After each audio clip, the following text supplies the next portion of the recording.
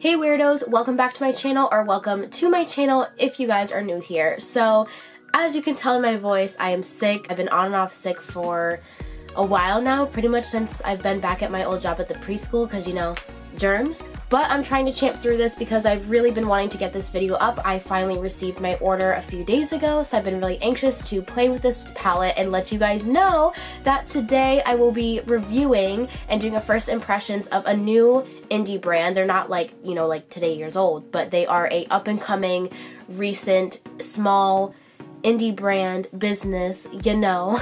Sorry I'm a little off, I literally have a fever, but I am trying. So the name of this brand is LunarskiesCosmetics, and I found out about them because I was scrolling through Twitter like I do once in a while. I kept seeing other creators on Twitter sharing and retweeting this palette, and some of them even had ordered it and gotten it and were swatching it, and the swatches were beautiful, the packaging was really pretty, and I just liked how it was Heartbreaker and like Valentine's Day is coming up, and the color scheme is so beautiful and it looks so vibrant. I can't even talk. The color scheme was so vibrant. I was like, I really want to try this. And I was expecting it to be at least like 30-35 bucks because it looked like good quality, and usually that's how much a eyeshadow palette is. But when I go on their website, their Heartbreaker palette is only $15, which is incredible because you get 9 shades, and there's 7 mattes and 2 glitzy toppers, which I think sounds really pretty, and I'm totally down for that. But it is the ultimate Valentine's Day palette, so I'm super excited. I'm going to stop talking because I tend to do that a lot, and I am just going to get into this and open this package that I finally got in the mail because I am super excited to be back uploading. And this year in 2020, as much as I still love, you know, drugstore brands that are popular and bigger brands, I really want to start focusing more and more on small indie brands and supporting them and see what's out there because they are so good and they work so hard to get where they are and to try and get started. So you guys should totally go follow LunarskiesCosmetics on Instagram and on Twitter, and just go check out their website because their prices are really affordable. This is not sponsored or anything. I'm just saying this because I genuinely think that they're very affordable, and I think when things are affordable, it's more realistic to take a risk and buy something and try it out because it's affordable. But anyways, we're gonna see how I like this palette, and we're gonna open this baby right on up. So of course, this is what the box looks like, and it's nothing crazy, which is fine with me because we don't need I'm dying. We don't need anything super fancy and, you know, a big ol' waist. So we gonna get right into it. And the box is like pretty small, which I like because I don't need a huge box for one palette. I'm gonna cut the box open on the opposite side, but I don't want you guys to see because it has my address, like I say all the time when I unbox things because I'm annoying. Hold up. Hold up, wait a minute, hold up. Hold up, wait a minute, hold up. Hold up, wait a minute, hold up. I am the one, the way you can. When will I grow up? I don't know. You got that yummy yum. That yummy yum yum. Yummy yum yum yummy. Okay, anyways. Okay, so we're gonna... Oh my god, no, I'm gonna ruin it. Me and like beauty gurus are so graceful. They're like, oh, and I'm just like... Am I opening it the wrong way? Probably. Sounds like something I would do. Alright, listen, I'm sick and I'm getting back in the groove of filming, so can we cut me some slack? I really think I'm opening it wrong. Oh my gosh! Okay, so I have this cute bubble wrap that is orange, which is really cool because, you know, it's like, you know, not clear.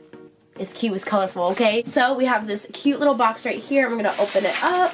Oh my gosh! Okay, cute! I love when brands do this. I know it's corny and like everyone gets one. I'm not special. Like, okay, Susan and Karen, I know I'm not special, but let me feel like it for one day. It says, thank you for supporting LunarskiesCosmetics, and then it has all their contacts. And it says 20% off. Use this coupon and receive 20% off your next purchase. So that is super cute. I love when brands do that, and it's so cool. I was not expecting to get a coupon just from making one purchase and yada yada. Like, that's nice that they just give a coupon. Like, what other makeup company just gives you a coupon? So that was super sweet. And then we have this little card. It says LunarskiesCosmetics. And first of all, these 3 women are absolutely gorgeous and their makeup is absolutely stunning. And it's just a thank you, and their contacts as well, and they look absolutely beautiful, so I'm going to keep that. I'm corny and I keep stuff like that. I don't know, I'm weird, leave me alone. Ay, ay, ay.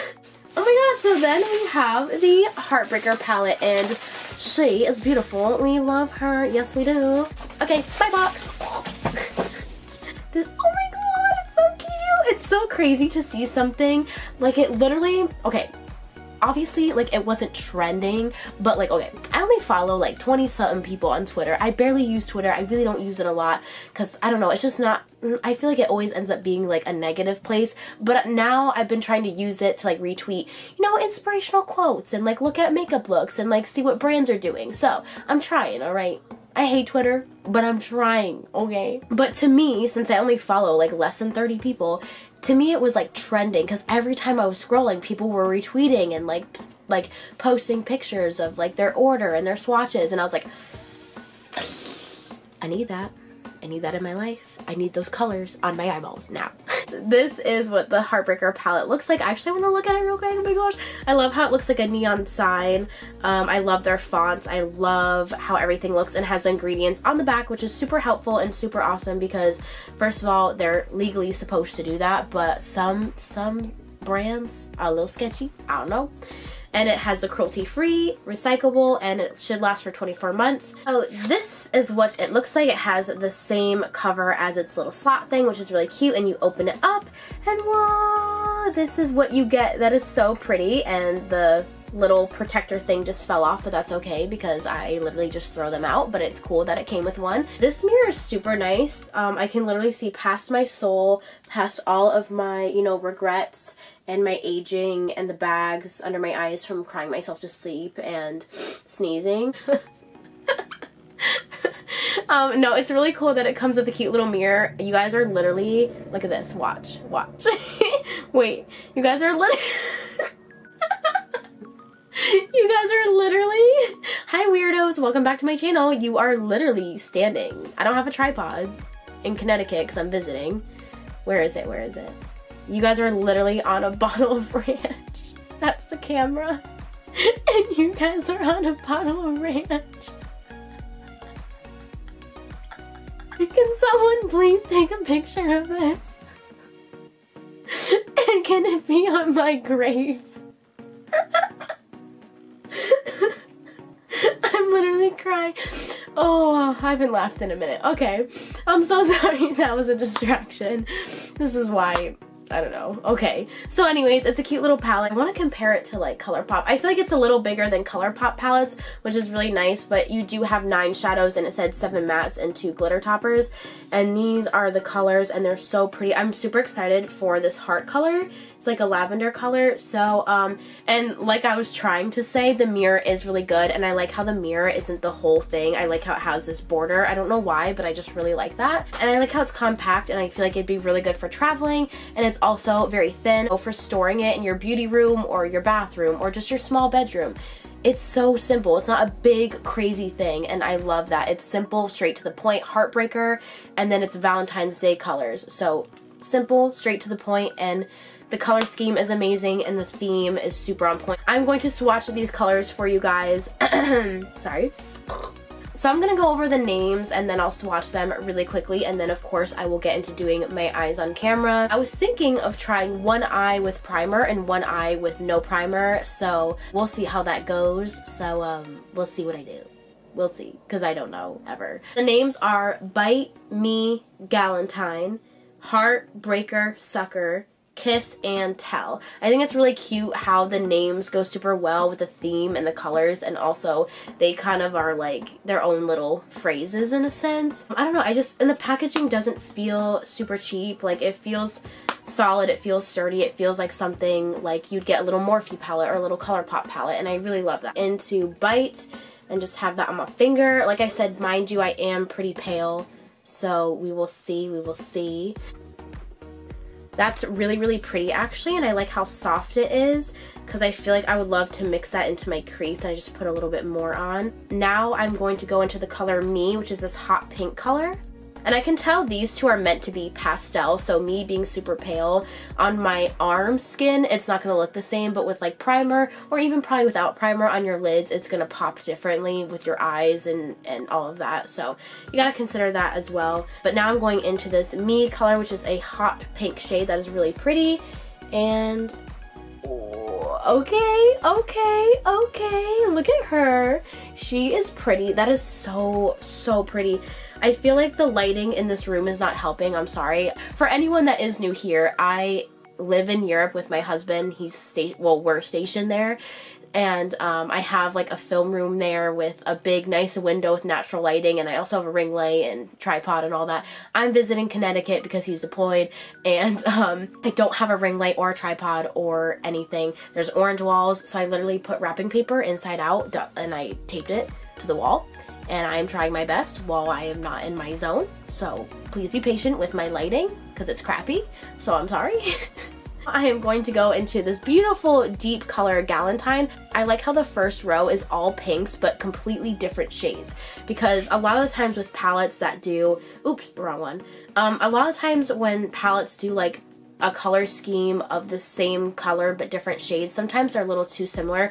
Here you have a pastel, a hot pink, and then a deeper tone pink, which I think I'm really gonna love. So we're gonna go right in here. Oh my goodness, that is so stunning. I'm just gonna blend that on my arm. That is really pretty, and I like how pigmented it is. So now I'm going to go into this gorgeous pastel, like lavender type shade, and it's called Heart. Sorry, it's a little weird. I'm double jointed, and I'm also just awkward. I'm gonna go back into it again. This is how it looks with one swatch. It's really pretty. Like I said, I'm pale. That is so pretty, and I really think I might probably really want to use that. Okay, so now I'm going into Breaker, which I love that Breaker is this really like hot red color. So I'm going to go into that. I also really like the sizes of the pans, and I like that they're squares because it is, I think a lot of brands are doing circles now, which is really cool. Oh my god, this red. Oh my god. Can you tell I have a sore throat? Oh my god, that is so gorgeous. And it feels like not as dry as mattes usually do. It feels like not creamy, but like just not as drying as some chalky like mattes can feel. So now I'm going into the color Sucker, which is this beautiful rich purple color. Oh my god, I can already tell. Oh my gosh, sorry, this is awkward. Me trying my best for 20 minutes straight, if this is even 20 minutes. So this is absolutely gorgeous too. You can tell it's pigmented, and it has more of a purpley, well, it is more purple undertone, but it's still like a neon kind of color. And I love how the theme and logo of this palette is like a neon sign, and you open it and then you feel like you have some neon colors that literally resemble and are the same as like the packaging, but then you also look deeper and you have these more pastel wearable colors, you know, for every day. I think that's really cool. And now we have this sparkly topper thing, which is in the shade Kiss, and it's this sparkly gold color, so I'm super excited for that. That looks gorgeous. I am going to use the back of my hand because I'm running out of space. That is so pretty. Oh my goodness. That is absolutely gorgeous. I love that. And now this is the shade And. I feel like it is so smart to put an orange in with reds, purples, and pinks because it's such a pretty crease color to mix in and mix with those colors, and or like a sunset look. So that's really smart. Oh my god. Okay. Oh my freaking goodness. That is absolutely gorgeous. What the heck? It swatched so well. And that orange color, I don't usually wear orange, but I feel like I would love to wear that in the summer a lot. And this last one is so pretty. So I'm excited. This is called Tell, and it's a sparkly topper as well, and it is a pink sparkly shade. So I am very excited for that. Oh my gosh, I feel like that's gonna look so pretty on the lids. Oh my goodness. So these are the swatches Okay, so since I just swatched this really beautiful palette and the swatches were really pretty, I feel like they felt very smooth, I feel like they're going to be blendable, I feel like they're going to be really pigmented, and I hope that that's the case because we are going to be testing this palette out on my lids now. I'm going to do my first eye with primer and my second eye without primer, so I'm just going, you know, I do my hair toss. So now I'm going to zoom you guys in and I'm going to use my Milani eyeshadow primer and we are going to get started.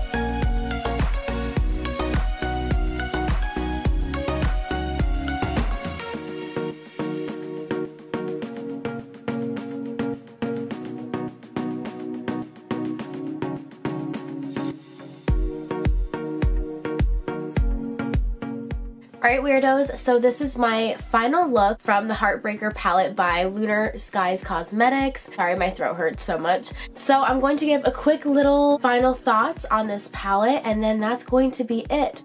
So I tried these eyeshadows with one eye with primer and then this eye without primer because I thought that, you know, usually there's a pretty good difference between the two and sometimes they're not, sometimes shadows are the same. But honestly, lately I've kind of just been using eyeshadows, or at least most eyeshadows that I have, without primer, and I've been liking it even more, and I feel like it shows up even better. So anyways, getting into this review. First of all, they were super blendable, so let me say that. I have good things to say about these shadows. I'm just trying to be very honest about everything because I like being honest with you guys. I really was super impressed with the side that I used without primer, and I've been feeling like that with a lot of eyeshadow brands, a lot of eyeshadows from different brands lately.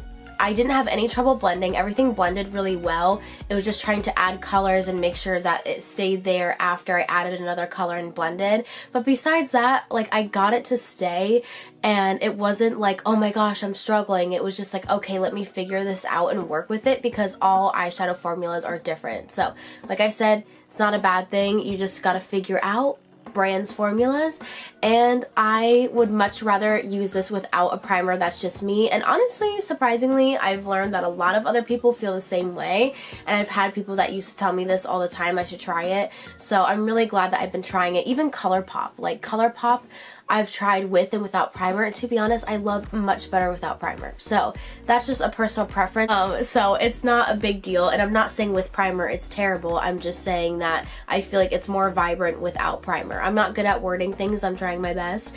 But either way, it looks beautiful, and they look pretty much the same. Everything blended really well, and everything was very vibrant. The glitter toppers or sparkly toppers are definitely toppers, but they're still really pretty. And even though they're not like crazy metallic shimmers, they're giving you that little gentle, soft, romantic look of glistening that you're gonna want. And you could definitely use them with a more natural look. I was originally going to go with a pastel look, if you couldn't tell by me starting to do my eyes, and then I was like, you know what, I want to make it more deeper and vibrant and just have some fun with it. I almost never know what I'm doing when I go in to do an eyeshadow look with a new palette. I just kind of like do what I'm feeling, and I play music, I jam out, and I have fun. So I ended up changing my original idea, but I'm really happy with this look, and I did add some gems. The gems that I used, you can probably find at Walmart. I got them at AC Moore because sadly AC Moore is closing, which is really sad because, like, sorry Michaels, but I love AC Moore like the best. So I got these because everything is like on sale. So I added some gems, and the mascara I used is the Mary Kay mascara, which is like 10 bucks. I couldn't find my other mascaras. Usually I also use the Volume Wet n Wild and the Voluptuous Lash Paradise one from L'Oreal. So I usually use like one of those or both of them together. I couldn't find them, I don't know why. So I use my Mary Kay one, which I love just as much. And for lipstick, I use Virgin by Morphe because Paige Corin has been raving about it for so long, and I've been wanting to try it for so long. And they finally extended the Morphe section at the Ulta near, like kind of near where I am. So when I was in there, a week ago or something, I grabbed it because I was like, you know what, like Paige always raves about this, and I love her and I trust her recommendations. So I grabbed it, and I did wear it during one of my shifts, and I literally wore it for 8.5 hours from when I got ready until when I got home from work, and all day I did not feel like I was wearing lipstick. It's full coverage within like 1 or 2 swipes, and it doesn't get super crumbly and heavy throughout the day, even if you're eating or drinking. So highly recommend that lipstick because all day I did not feel like I was wearing lipstick, and I came home and it looked pretty much the same. Of course, my lips get a little bit chapped. It's winter and I'm at work and it's dry air, but you know. And then I just added the Fenty Beauty lip gloss on top of it because it's a Valentine's Day look. I just wanted it to look more glossy and, you know, just add some like, you know, shimmer to it. So basically, to sum it up, because I babble a lot, I want to say that my final thoughts on this palette is that I absolutely love this palette. I really love the packaging. I love how there's mostly mattes because I just love that. I do wish that these shimmers were like a metallic like formula, but they're purposely just toppers. So when I was applying them, I had to keep reminding myself in my head like, okay, Lindsay, like don't be disappointed because they're not metallics, they're toppers for a reason. Like they're just that soft, glistening, romantic look. And I actually really like that. And not everything has to be super metallic and crazy. But I really enjoyed this palette, and like I said, I love how it's mostly mattes. I love how you have more vibrant neon-y looks, especially because it's like a neon sign on the package, but I also love how you have these everyday colors that are super soft and pastel, and then 2 shimmers that you can wear on an everyday basis.